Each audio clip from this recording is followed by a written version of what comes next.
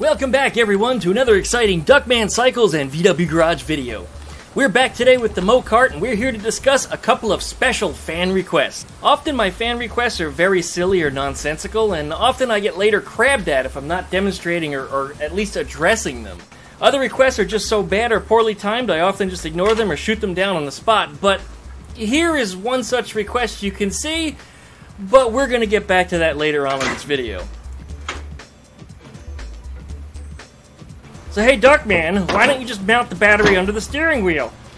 Yeah, let me just go backwards and eliminate the nice hidden battery box that I've already created and clutter up the look of this thing completely by putting the battery out in the open. Yeah, that looks great, doesn't it? Hey Duckman, if you just install a centrifugal clutch, it'll save you a ton of work having to create a manual clutch. Then you can run a chain so you don't need pulleys. Yeah, let's just go ahead and replace the manual clutch and pulleys that I've already made. These things give me a lot more control than any centrifugal clutch ever could. The manual clutch, by the way, was a rather fun bit to create. It's mostly all original mower parts, just disassembled and reinstalled in a different order. I added an extra spring to return the pulley back to position, and there really isn't much force required to move this, so I only used a beetle throttle cable with a Z-hook on the clutch end, with a bicycle outer wire cut to length, and a mower handlebar mount for the cable up front. The pedals are actually just stock mower pedals and inserted directly through the frame and allowed to turn in the central coupler. I will probably weld this coupler in later, but at this point it seems to be working well. The end of the cable is secured by a VW throttle cable holdfast, the same bit that you'd use on your heater cables or even the throttle cable back on your carburetor. Real simple stuff here, guys. Normally at this point in a project I don't even address things like trim work, but I keep getting asked, so here it comes. Duckman, where's the fenders? Even more well, I suppose some fenders could be practical. It would be really nice to keep the mud and dirt off of me when driving this thing, but I still feel it should wait. But only because the bodywork was requested dozens of times over the last few weeks, I thought I should take a minute to satisfy all of my fans. So I got to cutting at the fender space from the newest mower. Maybe I can get it to wrap the frame and sit nice and low on the tires so it doesn't look like a tractor. Well, let's just see how it looks. Some of you asked for bodywork. I always say trim comes last. So many of you insisted you wanted to see fenders on here, so let's see if I can give you guys some kind of fenders. That's the original lawnmower stuff. I don't really like it.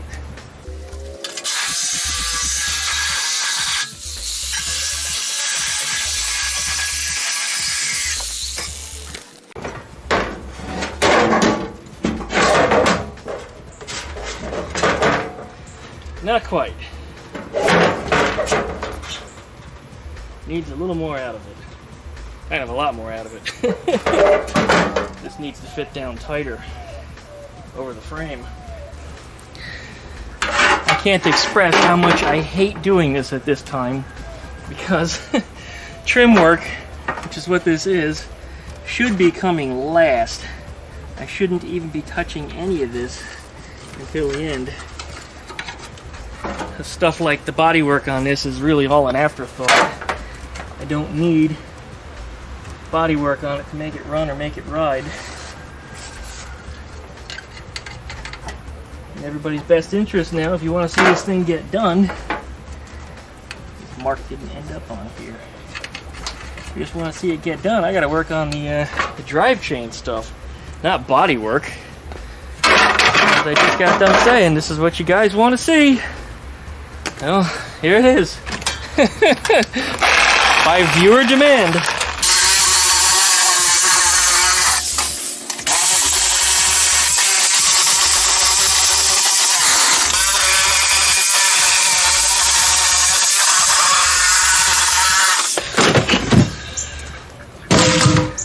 Okay. Let's see.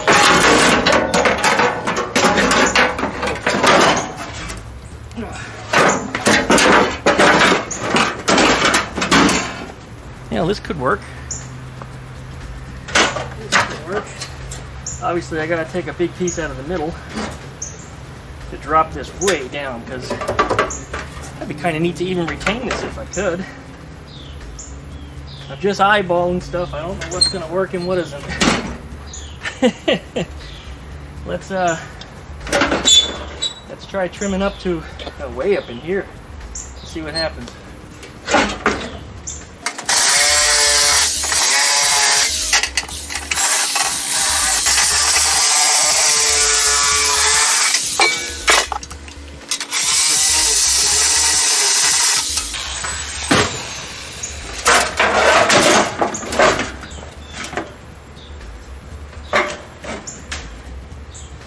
It would be nice if I can keep the cup holder. Be nice to put a bigger one in there even so I can drop in my Yeti. Hey guys, hold my beer. And I'm not even a redneck. Imagine that.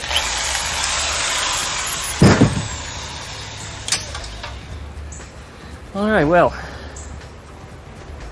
let's see what more we can do.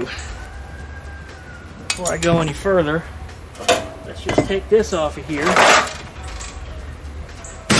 and see the rear fenders that were on the other mower that I tore down and see how they look.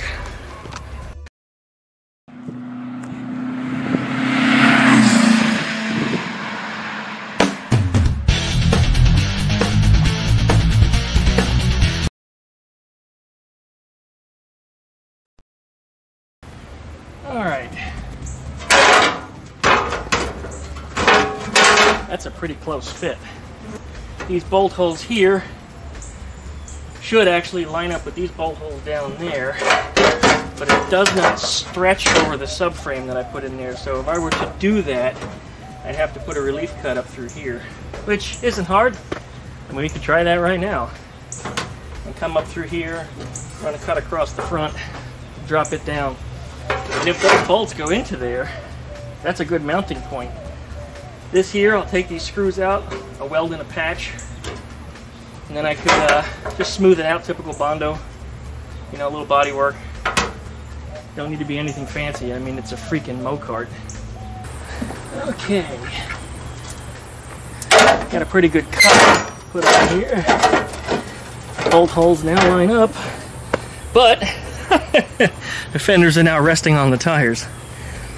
Yeah, low rider.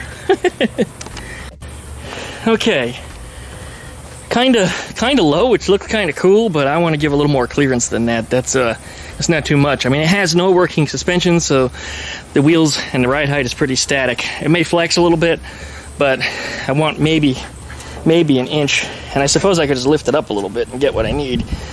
Just put them on an angle. That could be done. Nice that the bolt holes line up front. There's actually room to get the battery out, but now I can't get the seat in because this is up way too high. You see that? It's up a lot higher than the frame. So that means I'll have to clearance it for the seat. So I put the seat in there. Had to give me an idea where I got to make my cut all the way around, and then it's not going to clear the engine. You see where this is going?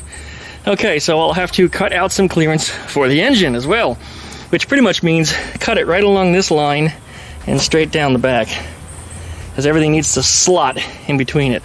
And actually, looking at the top here, it's right on the swedge line here. It's pretty much where I need to cut out. Yeah, right along here and notch it. So I get in there with a Sharpie, make some marks, and start sawing this puppy apart. It looks like the rearmost part here, I'm going to have to probably weld or bolt to the frame. In fact, you know what? Maybe I shouldn't cut it on this line. Maybe I should fold it on that line and fold this under and use these holes as the bracket to mount it to the frame. Now that makes practical sense. Make a square cut here, cut out that, cut out this way, and then fold it right on this wedge line. Back here where the engine's gonna go, yeah, I need a lot of clearance back here. Nothing much is really gonna work unless I cut the crap out of this. The seat is actually gonna go right up about there. Yeah, it's about as far forward as it's gonna go. But it does need to fit in between those swage lines, which shouldn't be a problem. Once I bend that under, it'll make a lot more clearance. And it doesn't need to have but maybe 1/8 of an inch on each side. It's doable. It's doable. Not bad for a set of fenders on there, though. It'll keep the mud off of me. Now I need to come up with something for the front too. But the rear, I think that probably would work better. They're a little bit bigger, and it would have given me a little more coverage towards the back. But I'm really not worried about hitting people behind me with stones and such. So I think we'll be okay. Guess it needs to be a little more centered. Move that over a bit. There we go. Yeah, nothing's permanent yet. We got lots to play with. Alright, that turned out to be a lot of cuts, huh? But it fits pretty well. Not too bad at all. Still need to clearance the back, so that way the engine, whether it be the Volkswagen engine or the Briggs & Stratton engine, needs to clear that. They're not too bad the way they are.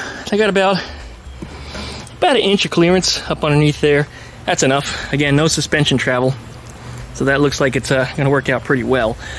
And then, of course, when the seat is folded up and out of the way, everything is still accessible and easy to get to. And that's what I'm saying. There's a little too much room between the frame and that bracket. I suppose I could Z-bend it and make it fit in there, but I don't want to do that. I don't think it'll give me enough metal to be able to bolt it to the frame. Some of that is rusted. Over on this side, it's not nearly as bad, but still, we're just not going to do it that way. And of course, I got to cut the back. I guess I'll cut it right about here and then fold that under, so that way it continues the shape of the fender. I kind of like it wrapping the frame. I mean, maybe I'll just cut it here and slot the engine in. Or maybe I'll just slot the engine in and figure out where I need to cut it, so that way it conforms to the engine as closely as possible. Although I got a feeling I'm probably going to wind up cutting all of it out. The conformity of the engine might just be, you know, a kind of a round cut through here. All right, there's our fender set. There was a lot of cuts went into that, a lot of bending of metal. I hope that it clears the seat. Based on the measurements that I threw on there, it's pretty damn close. It should drop right in here, and it does. Then I need to, well, either bolt it in or clamp it down. Well, I've got some vice grips out here. Let's see if I can get that in place.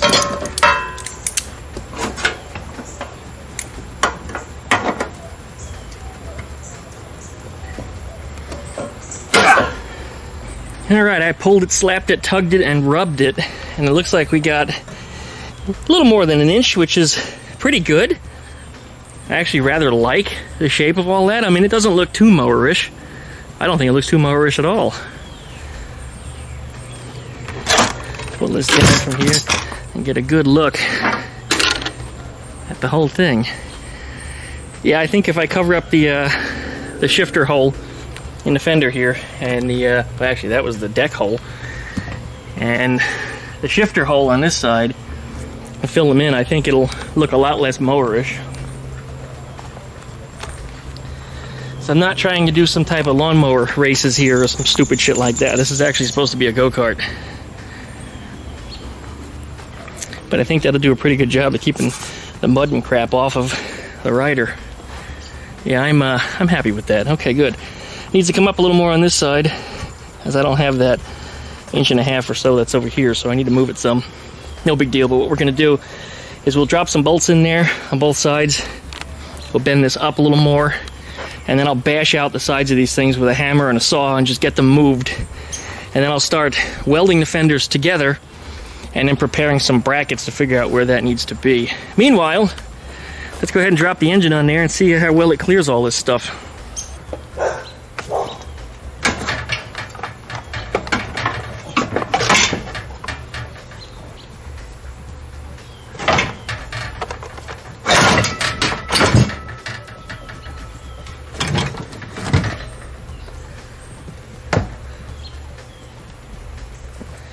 Well, that's pretty damn close.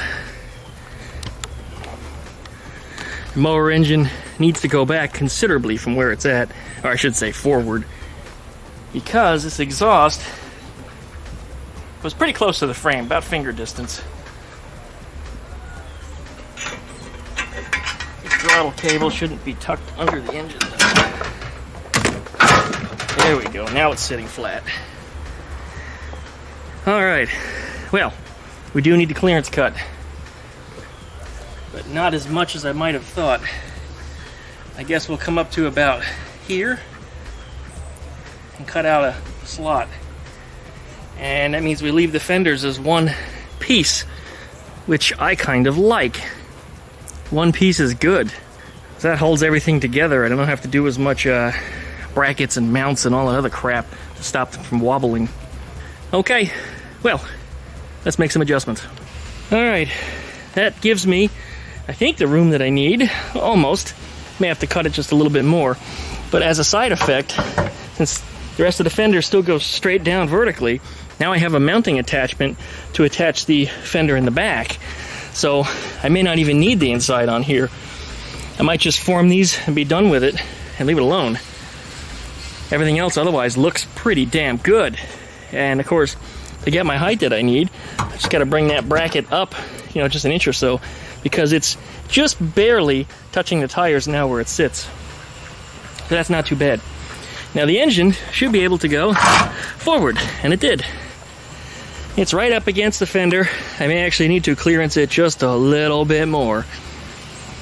But that's not a problem. I think I can cut into it about another inch or so before I'm really going to have any kind of issue. But I just really like the way this is turning out. Not bad at all. Not bad at all.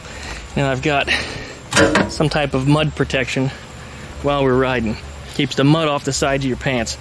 Never mind the front end, but I guess we'll figure that out. Maybe we'll put those on backwards. Just for grins, because somebody will probably tell me that's what I should do.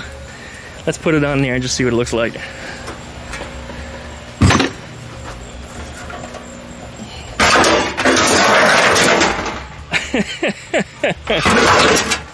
Now it just turned into like a car. That's really weird. I kind of like it. What I need another one of these and put that up front so that way the style matches. But it almost looks like it's got like pontoon fenders for headlights. That is incredible.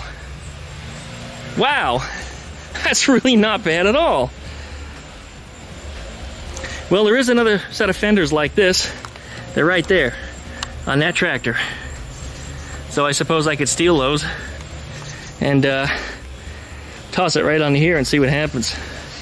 But yeah, that actually looks kind of cool. Never mind foot room. I have no foot room doing that because my feet actually come way over in here somewhere. What I need to do is cut a notch out of this and level off the floor so that way I have a little more room for my feet, because that makes my feet a little too high. But we're onto something. That's kind of neat. That's actually kind of neat. Now this is the part of the video that everyone has been waiting for. I can't begin to tell you how many people requested to see a Volkswagen engine mounted up on this Mowkart. The answer from me has been overwhelmingly no, but it just keeps getting asked, so I have finally given in to my fans. Here's the Volkswagen engine, and here's what it looks like up on the Mowkart.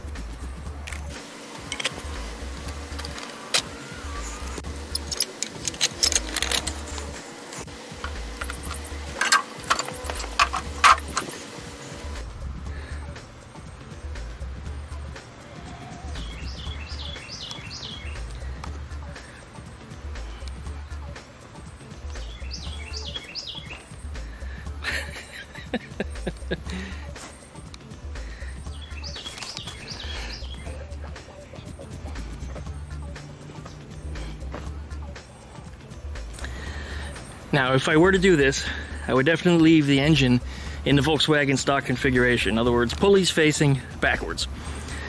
I would drive the transmission, which is belt driven, off of the pulley. I would set up a Corvair type system that turns the belt into a three-dimensional shape. So essentially it doesn't just wrap around pulleys, it actually wraps around a pulley and then wraps under on some that are turned 90 degrees to go under here to attach to the transmission input right there. So this can all be belt driven.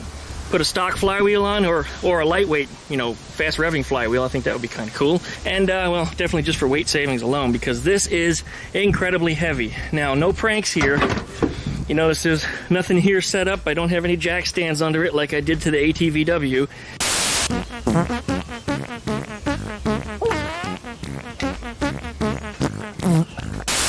but just, well, I'm not even gonna hook more than one finger under it. Here, watch.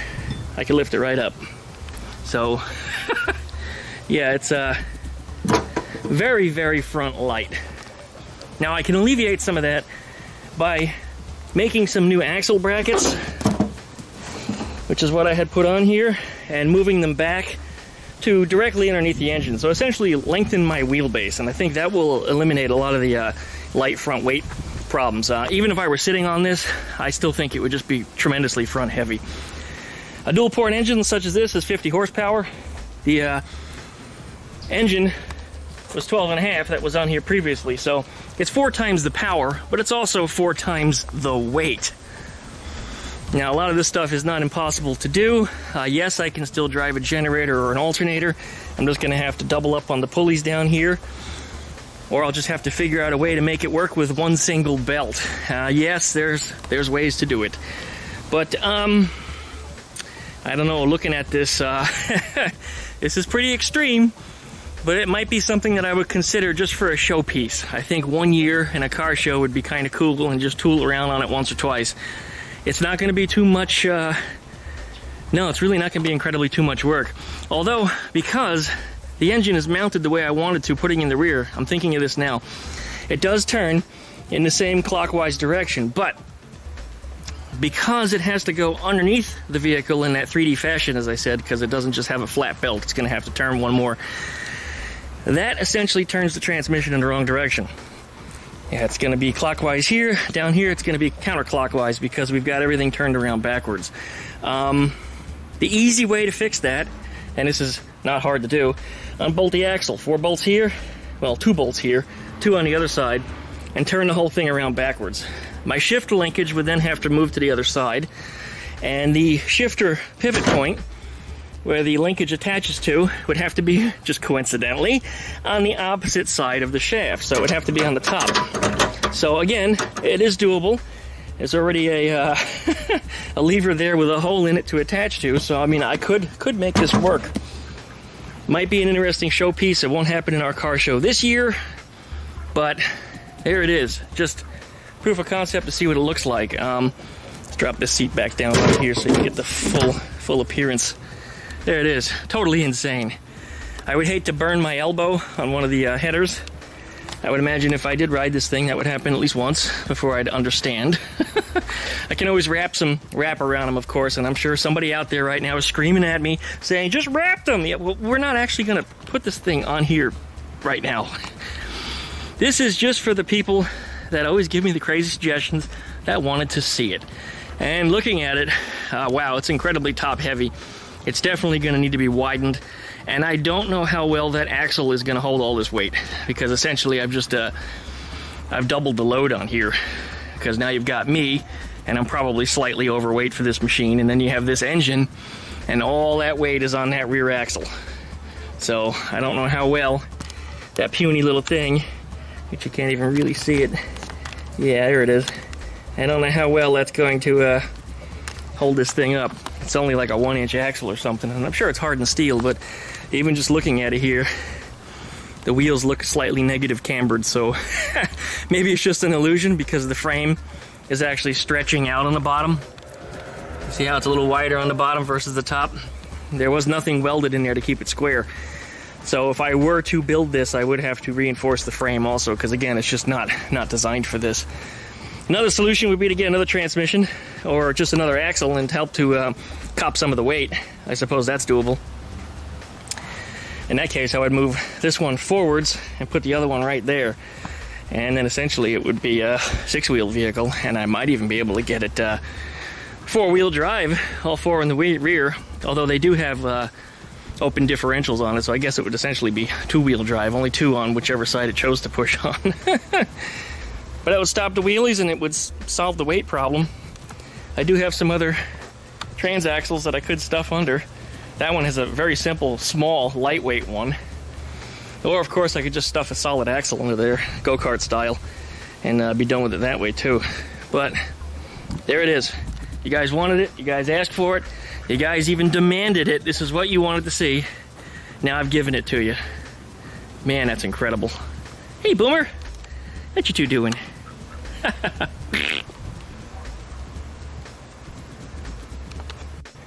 Well, the rear mount shouldn't be too bad. I can get some thick steel, you know, something 1/8 inch, maybe even quarter, if you really want to go nuts, and weld it flat up against the back of the frame here, drill a couple of holes for the oil pump, and bolt it to the oil pump studs, similar to what they did when they put a Type 1 engine into a Type 3. They essentially attached the mustache bar to the oil pump here. Now this already has long studs on it, so that is a shoo-in. That makes it a whole lot easier to put this together. So that's possible. And on the other side, if I were going to do this here, I would mount the steel again straight up and down and attach to the 2 lower bolts here.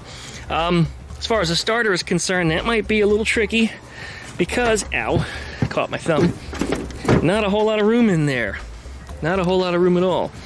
But I have seen people that put a pull start, that's right, a pull start engine on their Volkswagen.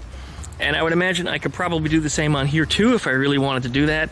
And it might be an idea. The only problem I have with it is it does sit a little top heavy. And I think if I pull it, I might roll the whole damn thing over. I don't know. Let's see. Oh yeah, the whole thing moves when I pull on it. I think it might want to flip over. So I might have somebody sit on it before I start pulling. But those are a couple of thoughts and ideas that I've got here. When I get to this point, we'll just have to see what happens and see what the future brings. All right, well, it's horny beverage time. Well, over here, I decided, in my infinite wisdom, once I've got a little alcohol in me, it's probably a good place to mount a gas tank. So if I chose to put on some front fenders like I've just demonstrated on here, that might be how I do it. I don't think I'd choose that exact tank because it's just not stylish, but it's a great place to mount it. And it keeps this place empty. But for some reason, I don't like that cluttered up. I don't want to put the battery in there. I don't want to put the tank in there, even though people have suggested that. That to me was just a very, very bad idea. It would just look ugly. And I want as much room as possible for me to move my feet and my legs and whatever around because, well, I'm a big fella. Somebody like a kid or something sitting on here probably won't be too big of a deal. I think I'm probably sitting a little too close to the steering wheel. I'd rather have the wheel up a little higher and away from my legs, but, you know, you gotta piss with the dick you got. And this is what we got. And I'm just happy with, yeah, I'm happy with everything. I really don't need to change much. Suppose I could cut and lengthen the shaft and move the angle of it, but I don't know if the universal joint in the steering would handle that, but yeah, we're not gonna get into that. I am just happy with it as is. That engine is going to go on first. We're going to get this running and going because that was the original plan. And then we'll start making some adjustments. And, well, we're going to get that engine running first and get this thing ready to go. And then once we're enjoying this thing and having some fun with it, then we'll consider what we're going to do with the Volkswagen engine, because that will be going on here at some point. It's ridiculous, yeah, but it's just going to be for demonstration purposes only, and we'll put it in the car show or what have you coming in 2022. So that's about a year out. Hopefully by then I have the shop. It'll be a whole lot easier to do, and maybe even by then I'll just build another Mowkart. And one of them will have the small engine, the other one will have the Volkswagen engine. But, you know, you guys forced me to do the bodywork, and I kind of like it. I really didn't want to do it yet, but this is fine. This is fine. I'm not going to complain. Front bodywork, however, yeah, we need to figure something out for that. I'm just not going to leave it as is. It's not bad. It's really not a bad look. It kind of has a neat shape to it. It really does. I could put like a little hood in there, you know, and maybe I could even make a gas tank for it. I could hydroform it or something. Hey, yeah. Yeah, well, you know what? I'm looking at this again. No, foot leg room is going to be an issue because you look at where them foot pegs are and they're buried way underneath the fenders. So, yeah, it's not going to work. I suppose I could put some grip tape on here and put my heel on that and put the controls up here somewhere. But now I'm raising my feet, and I think that's going to be awkward. I don't think that's a good idea. Yeah, we're just going to stay away from that one. Okay, well, we're going to keep making some adjustments on this thing. I need to finish up the foot controls. That's really the big thing. See if we can get something going to get the brakes working, the throttle, which will be easy, and then the clutch, which I demonstrated it working. It's all fits underneath here in the little pulley system. This is the clutch apparatus.